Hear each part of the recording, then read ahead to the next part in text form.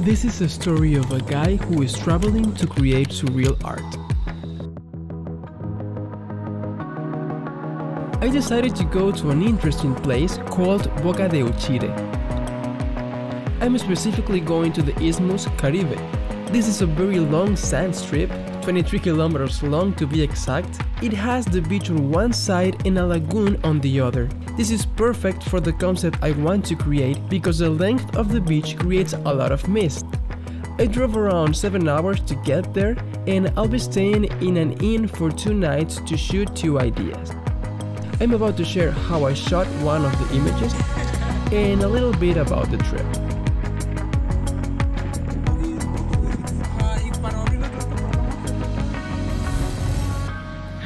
We're finally here, but now I have to wait for the sun to come down a bit because right now it is too harsh. So I think I'm going to shoot during golden hour, and maybe I'm going to take advantage of the blue hour too, which is right after the golden hour. I just realized that I haven't talked about the concept yet. I've done this a couple times before. This is the first time I'm going to do it outdoors. I'm going to use this lampshade, and I'm improvising here. I'm using this cap and wick thread to hold the light that is going to be on my head. I think it's gonna hold, but well, I'm just going to enjoy the beach while I wait for the golden hour. Let's see if everything works out.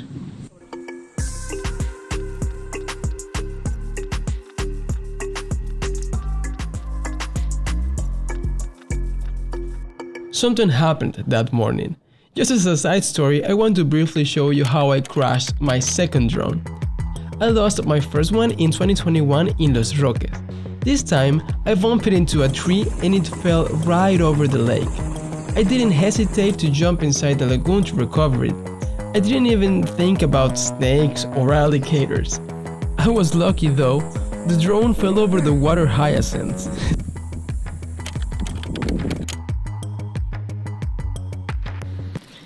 Everything is ready. I have everything inside of the lampshade and I'm going to start walking.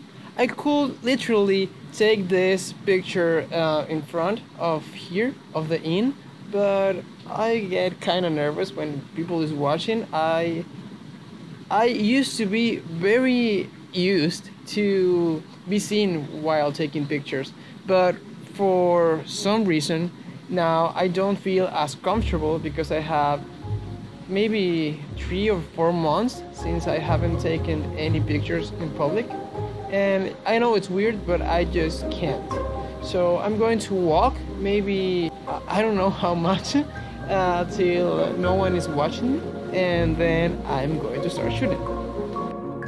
Everything is set up. I have my camera there, I have the lamp here, and I'm going to use it to lighten myself.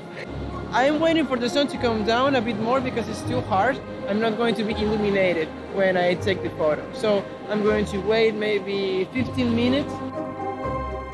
While I waited, I kept looking for the best angle and perspective. Then I saw this lock and decided to move there because it added so much to the composition.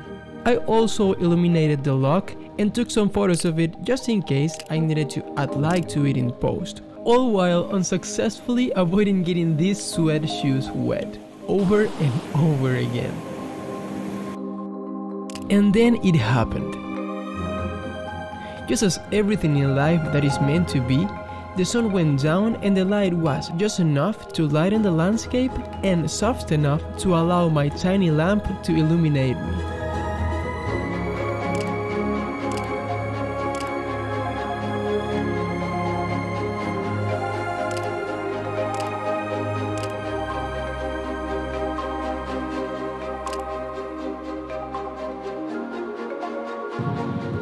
This light is really useful. I'm actually using it to lighten myself because, as you can see, it's completely dark already. And oh wow, I tried so many different angles and places, and I think the final image is going to be really interesting. I haven't seen it yet, so I'm not completely sure, but I'm actually feeling very hopeful about this one, and I'm really excited about the experience, because I'm going to be able to share that with you.